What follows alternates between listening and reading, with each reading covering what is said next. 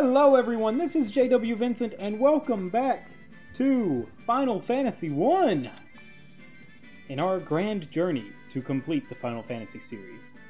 Today, we are departing from Onrock. We are leaving behind the Water Shrine after I spent far too much time trying to get a second light axe and the Giant's Gloves. Giant's Gloves are great, truly, there's no replacement for that item, but it took too much work.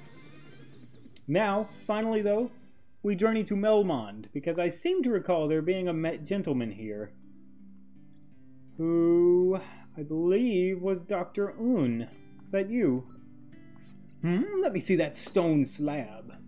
Why, if it isn't the Rosetta Stone. My dear know-nothings, this stone is the key to unlocking the mystery of the Lufenian language. Lupa Lupa. Yes, of course. Eureka! I've got it! It's an arcane language, but I suppose I can teach it to you. I hope you can appreciate such knowledge. Lupa Lupa, Lupa Lupa, Lupa Lupa! There! Now even you can speak the Lufenian tongue. Alright. Next, what we're going to need to do is travel to Lufenia. Don't know where that is. Actually, what we'll probably do before we travel to Lufenia, though, is, check out this inn. It's such a nice inn here in Melmond, the city of the dead, where people are just buried on the side of the street. Alright. How does one get to Lufenia?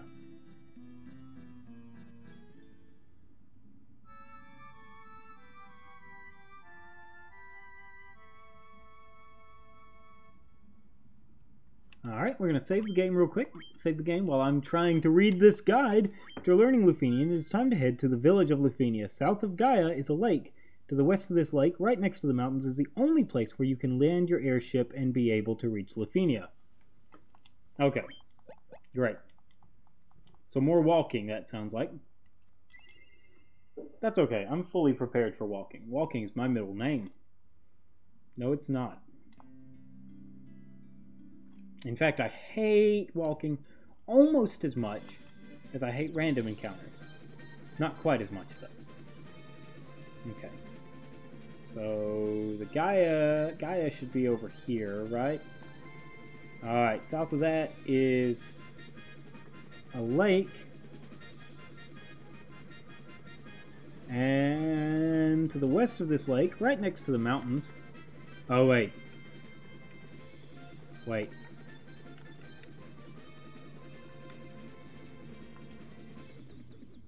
Is it talking about here? Where is Lufenia? I take it this is Lufenia? Okay, I see.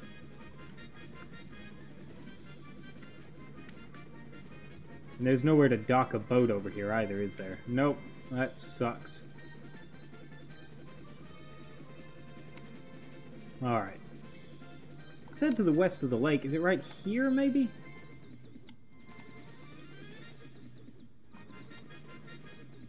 Oh, is it up here? Is it this spot right here?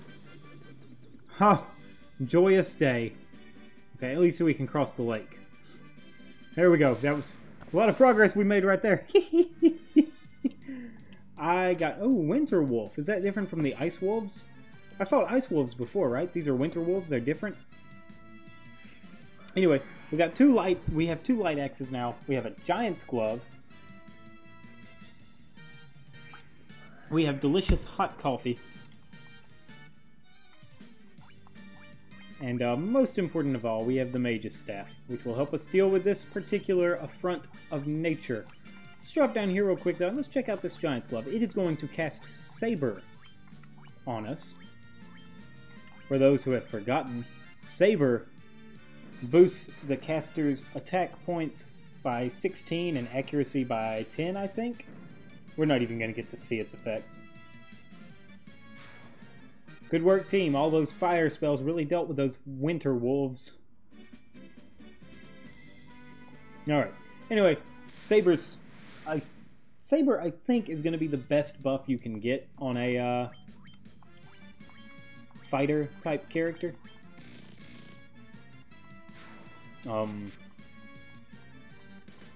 I wish I had 2 Giant's Gloves so I could open boss fights with Saber and Invis 2 and Haste on one of them. But instead, what I think I'm going to do is Saber on Argus, Defender on Belloc, Haste on Belloc, Invis 2. And then follow that up with Defender on Argus, Saber on Belloc, Haste on Belloc, and a defensive spell of some sort, and that should have our team kind of set. I might have to use Heal 3 at that point, depending on what we're up against. But I think that's going to be our best setup for boss fights. I think that'll really bring home the power. Oh, that's not too bad of a walk. That wasn't too terrible. It looked worse from above. Hey, look, I'm a little curious, actually. Let's cast Mage's Staff. Let's see if she can get a Light Axe off on these Necrotors. Because they're called Necrotors, it makes me think that they're undead. We'll find out right here if Argus doesn't kill it first. He's gonna kill it first. Oh well. Well, we know that it won't affect the trolls. Oh well, it was worth a try. Whoops, I had her use Diara again, using the Light Axe. Oh well. Doesn't even matter. Not even gonna get to see it. Lupa Lupa! Oy. And we're gonna have to trek back out to the, How did the Mithril Helm get up there? That's what I want to know. On the bright side, we can drop spells all day now. Like, all day long, we got magic.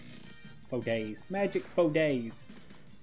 We can use Diara twice. We can use Fyra and Thundara. It's just so much potential hittage in this team. Doesn't even matter. Doesn't even matter. It's still just Belloc punching things into the ground. And Argus cutting off their heads right after. But hey, you know, whatever works, right? Am I right? I'm right. I'm right. Alright! Welcome to Lufenia! We are the Lufenians. In ancient times we were known as the Sky People. Ah, that vessel of yours is called an airship. Our ancestors built and used it long ago. We have a legend. It said that in 400 years, 4 warriors of light would appear and save our people. The Light Warriors, the legend was true! Well, I mean, that was... None of these buildings can be entered. 400 years ago, our civilization reached new heights. We turned our eyes to the heavens and reached for the stars, but all that is lost now, reduced to mere... memory? Did it say memory? The castle floating high up in the sky is the flying fortress. It was once home to our ancestors. The Tower of Mirage is its entrance.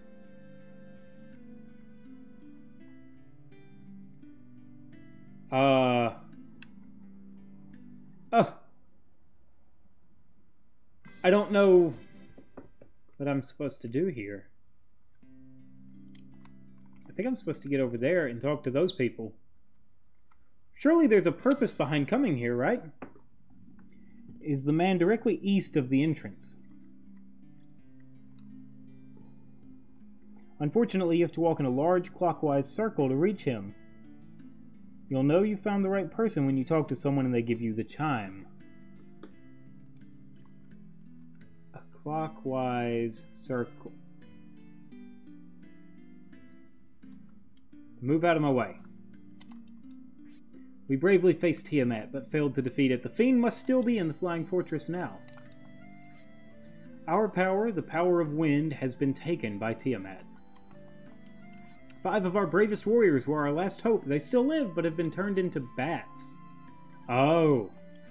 Now take this bell. Use it to enter the Tower of Mirage. Hey, you. Take this. Obtained bell. It calls it a chime in this guide. They must have changed terminology.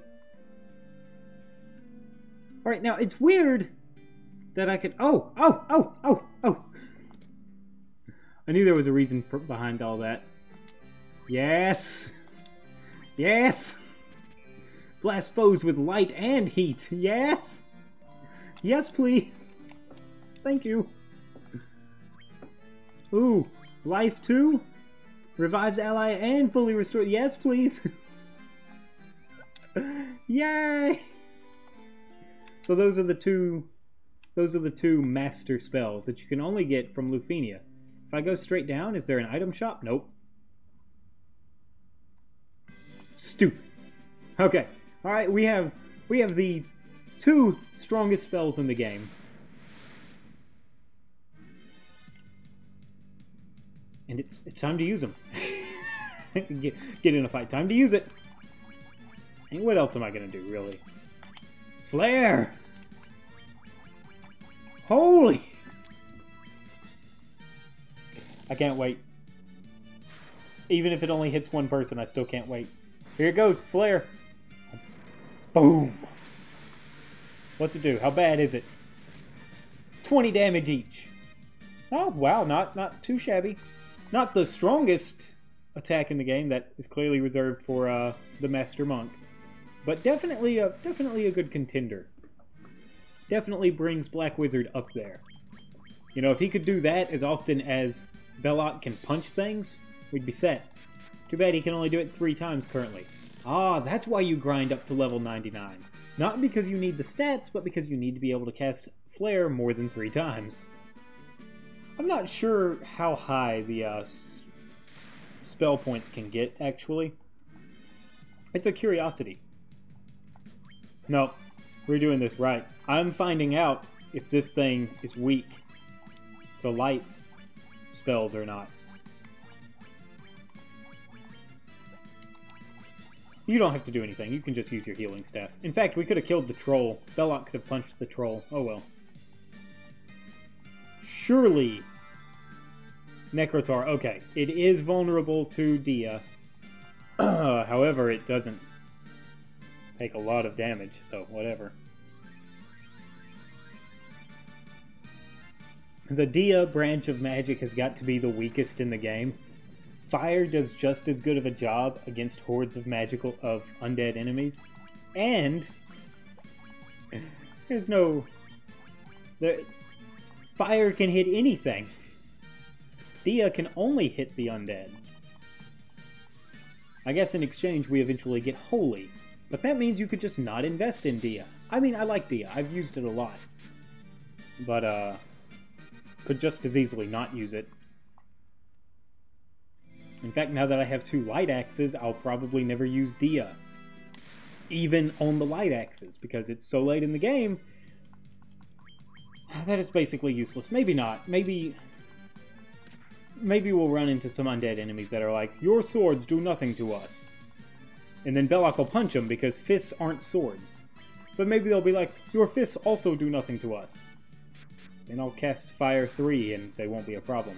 But maybe they'll be like, we also resist fire. We are the strangest undead in the game. And then I'll be like, well, I got something for you. Dia 4. Never used that before. Used it once. Used it once. Oh, look. There's the Mirage Tower. We're not going there yet. We have somewhere far, far more important to be. That's not where we want to be. Hey, where do I get the adamantine? Because surely I'm not going to defeat all 4 fiends before I get... Oh, I flew all the way around the world. Didn't even notice. Where is Cornelia? Princess Cornelia.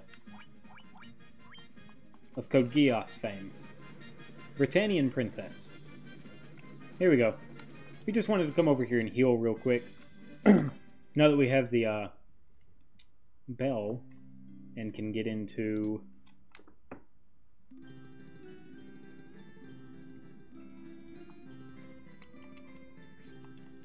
they contain what are largely considered to be the best level 8 magic spells, Flare and Full Life.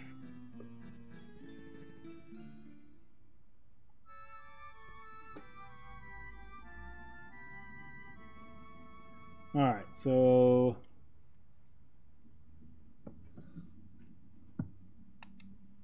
Yeah, let's go ahead and save. Save.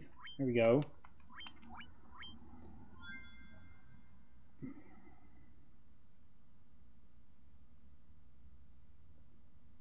Alright, there we go. Now that all 4 orbs are lit, we can finish up all of the game's loose ends. First, let's convert that adamantine we found in the flying... Okay, so you do get that in the flying fortress. I gotcha. Okay. Alright, let's make it over to, just making it to the, Mirage Tower or whatever will probably take up the rest of this episode, so let's do that.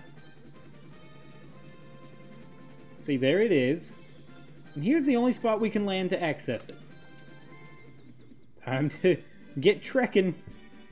Ooh, this reminds me of Final Fantasy VI, where there was a city in the middle of the desert and it rose up into a flying fortress. I think that happens in there, right? Alright, here we go.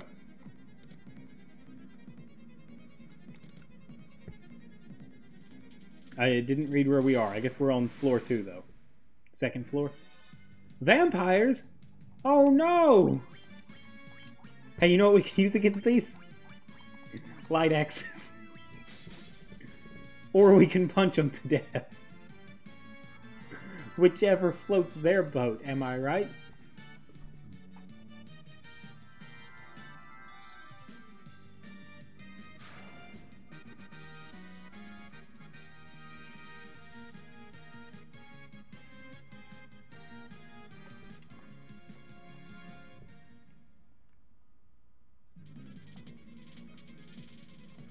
Alright, we gotta... I guess we just gotta wander around here.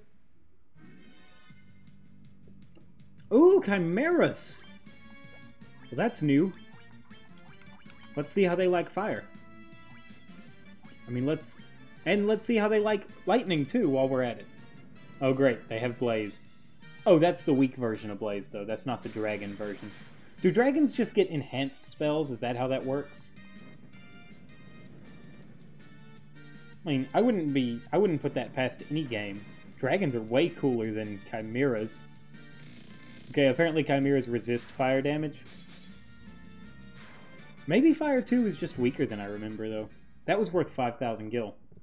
Hot dang, if we didn't have the best gear and spells you can buy. At this point, what purpose does money serve? All that grinding I did, for what purpose?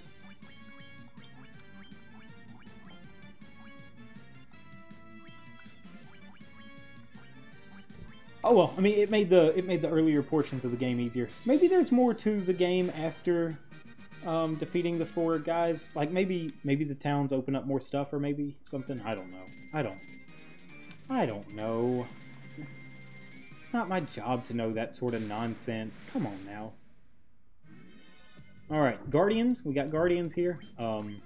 They should be weak to lightning, I should think. Maybe they're weak to fire though. Let's find out. Thundara! Maybe that was them being weak to lightning?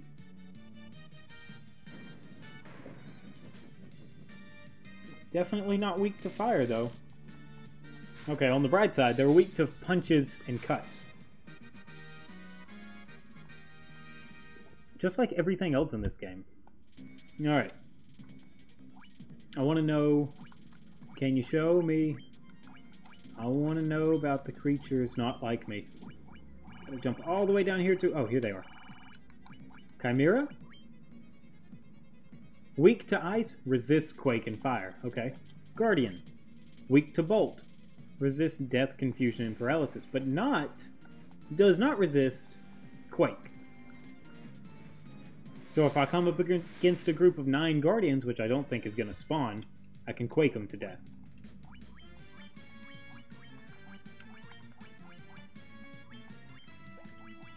I like being able to cast spells without actually using my spell points. Even if some of these spells are pathetically weak at this point in the game. Like Fire 2. Well, it killed that guy. I guess I can't give it too much flack. We are talking about vampires, though. I mean, we killed one of those much earlier in the game. I think we killed it using fire too as well, so there's that. Right, now these... Oh, I don't have an ice spell. Oh. That only just now occurred to me. There is no ice item that I can use to cast spells.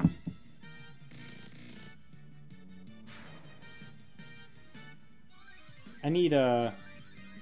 I want a map of this area. I want a map of this area so I can just look around real quick before I go wandering off. Okay, nothing on the first floor. Wait. Yeah, this shows there is stuff on the first floor and the second floor.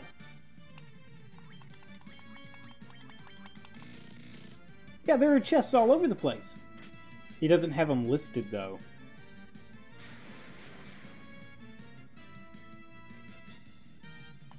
Let's see. Return to your ship. Obtain the chime. Mirage Tower isn't a complicated dungeon by any means, but it can be tedious. Start in the south and must proceed counterclockwise to reach your destination. It's hard to get lost, but if you do, the above maps will be useful. I found the above maps, by the way. I finally figured them out. You have to go all the way to the top of the page. He doesn't list them in the section. Instead, you have to go to the top of the current chapter, and all of the maps are listed there. Ooh, were-tigers! Ooh! I realize you cared nothing for that, but you know, were-tigers. Ooh. It's not what I was talking about either. But were-tigers, ooh! Alright, what was I saying? The most interesting thing to note about the Mirage Tower is that you will be fighting groups of vampires. You may remember them from the Earth Cave. Now that you've leveled up quite a bit, they shouldn't pose much of a problem. In fact, due to the large amount of experience they give, you may even look forward to fighting them. Keep on circling the Mirage Tower and climbing staircases until you reach the 3rd floor.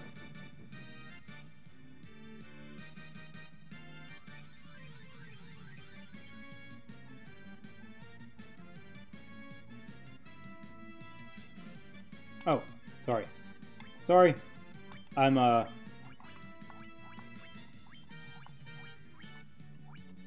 Nope, I need to cast Isuna. I'm trying to maneuver using only my left hand. Oh, no!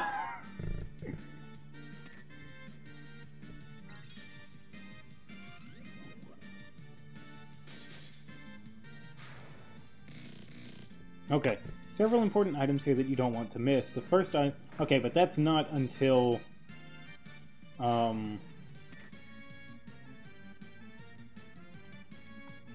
Yeah, that's not until the Flying Fortress. There's nothing of interest here.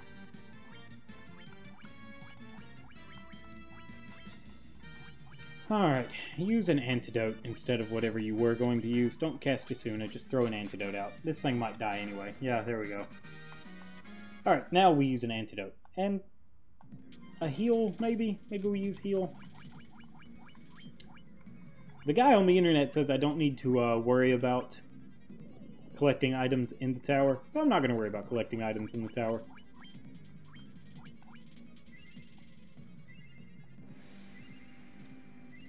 I'm going to use some potions. I haven't used those in a while.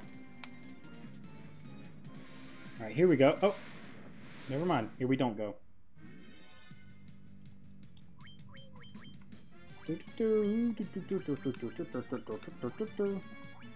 I should really check and see if were-tigers are weak to fire or lightning.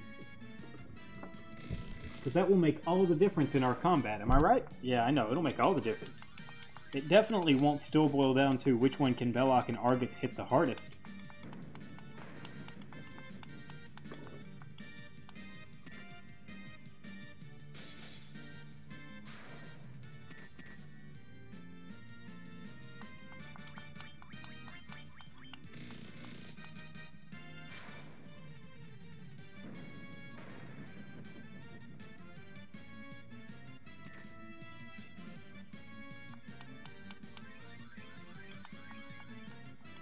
Oh, he's basing his thing on the Dawn of Souls version. Of course, that makes sense. Okay.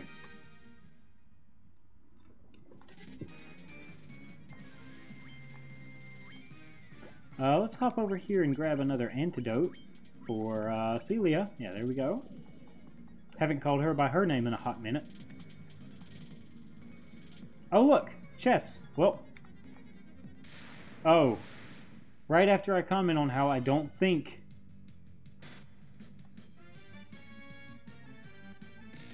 I don't like this. Right after I comment on how I don't think Gil is going to do me any good, they start giving me a lot of Gil. I like that, though. I like every single cockatrice fleeing.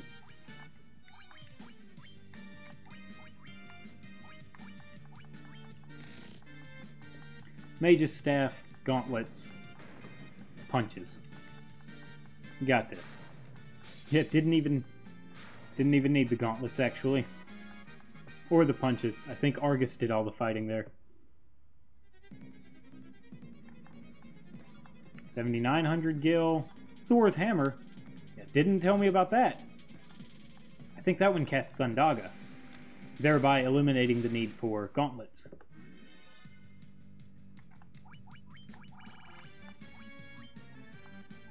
Wait, does it? No, this says Bolt 2 effect. Dang. We decided they were weak to Bolt? Yeah, I think so. So much lightning is about to rip across this field. Plus some fire.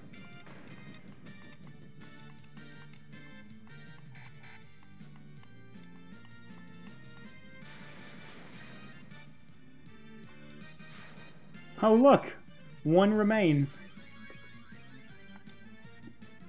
I guess if you have gauntlets, Thor's Hammer isn't all that important. I wonder if it's a better weapon, though. It won't be better than Excalibur, I assume, but maybe it's better than everything. I didn't aim to flee. I really wish this controller was more precise. I have an authentic PlayStation 2 controller. I bet it's more precise.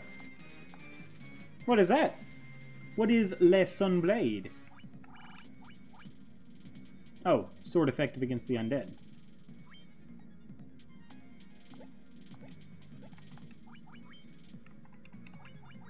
Optimize. Equip. Okay, that is optimized. That is indefinitely the better weapon here.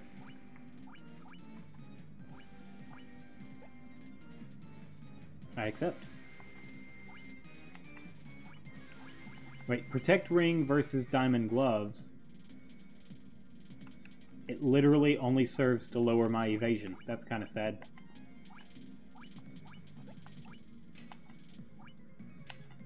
I think everyone else... Oh, she can equip Thor's Hammer!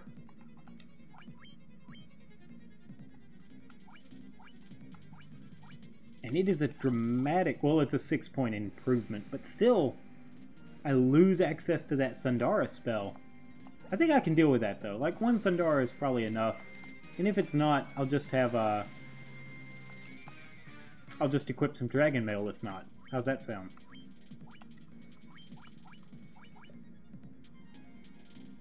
Like, it's directly equivalent to Diamond Armor. There is no difference. Well, then what's the point? Just keep the Diamond Armor on, at least it matches the rest of your Diamond gear.